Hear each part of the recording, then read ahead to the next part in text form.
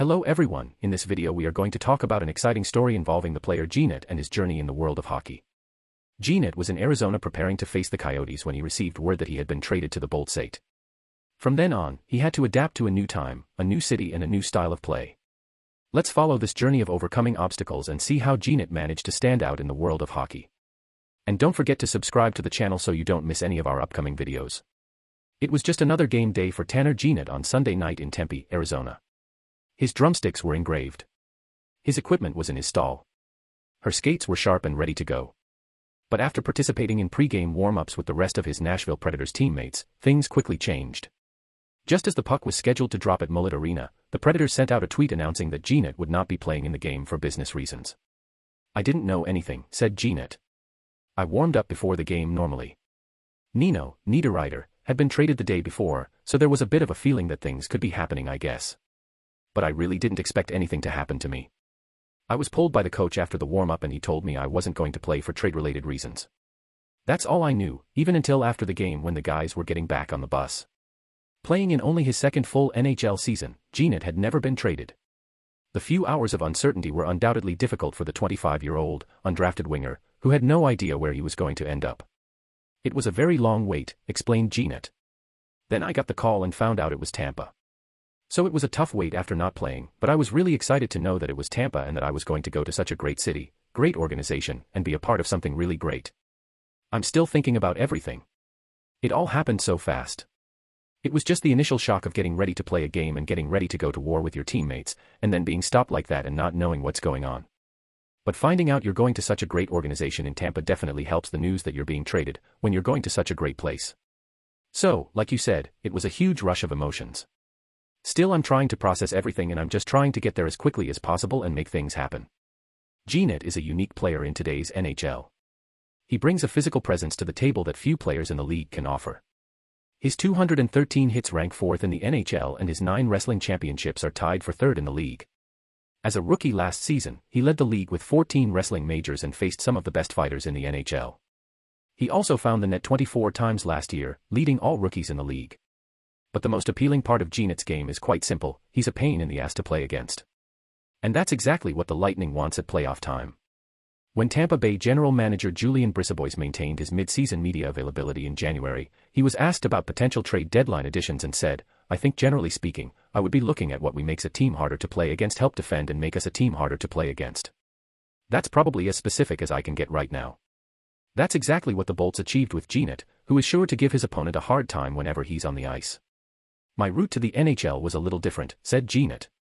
"I was never a guy that got drafted or a highly touted candidate or anything like that, so I always had to fight for my spot. Even going back to WHL, I got invited to camp and kind of had to work harder than everyone else to get noticed. That landed me a spot on the team and I continued from there. It seems to have worked for me so far, so that's what I intend to keep doing, just beating the competition and helping my team."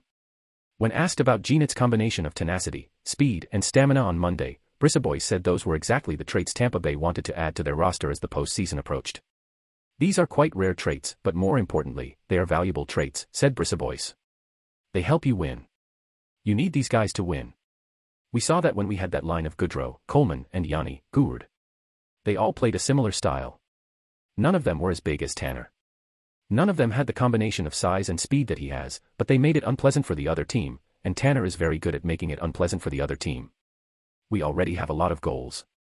We have one of the best offensive teams in the league. We have one of the best power plays in the league. Those are not areas we needed to address. What I thought we needed to address was being a tougher team to play against, being a team that can win the close playoff games. And Tanner Jeannot is that guy. That's how he plays. He plays in a way that helps you win those games." In exchange for Jeannot, who carries an $800,000 hit cap and will be a restricted free agent this summer, the Lightning sent Cal Foote, a 2025 first-round pick, a 2024 second-round pick, as well as 3rd, 4th, and 2023 fifth-round picks for Nashville on Sunday night. In Jeannot's eyes, the package Tampa Bay sent to Nashville to acquire his services gives him more confidence in knowing the value that Brisebois and his team see in the great forward. "I think that's definitely a good thing and it gives me confidence that I'm going to a place that has given up some things to get me," Jeannot said. "I don't know if many people in Tampa know the path I took to the NHL, but the way I got there, I try to work hard for the people who give me a chance. That's what Tampa is doing here. They're putting a lot of trust in me and they're giving me a chance on their team. I'm just going to try to do whatever I can to bring success to the organization and to all the guys there. I just want to make everybody proud and have a lot of success. When the Bolts acquired Nick Paul at the trade deadline last year, one thing he mentioned was how great his new teammates were at reaching out to him, welcoming him, and helping him settle into a new city. Jeannot said he has heard from several teammates after receiving a series of text messages from members of the Lightning roster following the official announcement of the trade on Sunday night. He'll already have a familiar face ready to greet him when he arrives in Tampa, as Jeannot was Braden Point's junior teammate for 2 seasons with the Moose Jaw Warriors of the WHL. Lots of guys got in touch, Jeannot said. Ryan McDonough was obviously on the team in Nashville and he gave my number to some of the guys. They were all texting me. I think they were on the plane last night and so was I, so there's been a few quick messages, but it's really nice that everyone is reaching out and making me feel welcome. That was really nice. As for Pointer, I can't say enough good things about him. He's an amazing guy. He was a great leader at Moose Jaw. That was back then, but I mean, as you've seen firsthand, his work ethic and his career speaks for itself. He's definitely always been a guy that I looked up to for his work ethic and stuff like that, so I try to bring that up every night as well. Jeannot said he hasn't had many in-depth conversations about what his role will be at Tampa Bay, but he has had a few brief conversations about what the team sees in him as a player. When speaking with Jeannot, one thing that stood out was a sense of loyalty and pride. With Lightning giving up the assets they made to acquire him, he wants to step in and show that it was worth the price. We had a few brief conversations, Jeannot said. I think what I need to bring is what I am as a player. That's what they saw in me when they traded me, so that's what I'm going to try to bring. I think there can be different types of aspects depending on the night. I try to read the play as best I can and do what I can to help the team. That could be if the team needs a spark and I need to get out there and play physically, play fast, be hard to play against. It could be a struggle if the time comes or if I need to defend a teammate or something. This is something I can do. Like you said, last year I managed to put the puck in the net quite successfully, so I try to go out there and do everything I can. I'm always trying to be a threat and do something that helps the team win, be it offensively, defensively, in PK, being physical, whatever. That's my only goal, is just to help the team. That team was the Predators. Now, it's Lightning. This excites Jeannot, a player who longs for the opportunity to pursue what every hockey player dreams of, winning the Stanley Cup. Anytime you go to a team that has the potential to be a Stanley Cup contender, it's very exciting, said Jeannot. Just having the opportunity to play that meaningful hockey and play at the highest level and at the highest stages is what every hockey player dreams of doing. You dream of winning the Stanley Cup. Getting into such a great team and organization and having the chance to do that is what really excites me right now, and I can't wait to get started. It's still very, very early. As of 5 p.m. Eastern Time on Monday afternoon, Jeannot hadn't even landed in Tampa, let alone played. So there is still a long way to go. With that said, Jeannot appears to be fairly confident that his time with the Lightning could well extend beyond the 2022-23 season. I think so, definitely, Jeannot said when asked if he could see himself signing a deal to stay in Tampa beyond this season. You can't say enough good things about this organization, just the success they've had alone. I'm really looking forward to getting out there and meeting everyone and getting used to the group and everything. It's going to be a really exciting time. I mean, they put a lot of trust in me by negotiating for me. I'm a loyal guy and I like to work hard for those who put their trust in me. I can't say right now what's going to happen. I haven't talked about any of that yet. My focus now is getting there, settling in and accommodating my family.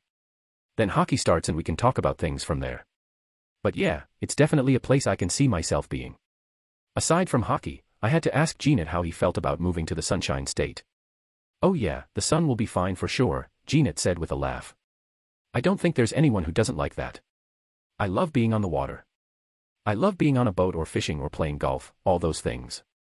I just like being in the sun, so it will be great to come there for sure. The water, the sun, and a bunch of Bolts fans are waiting for Jeannot to arrive.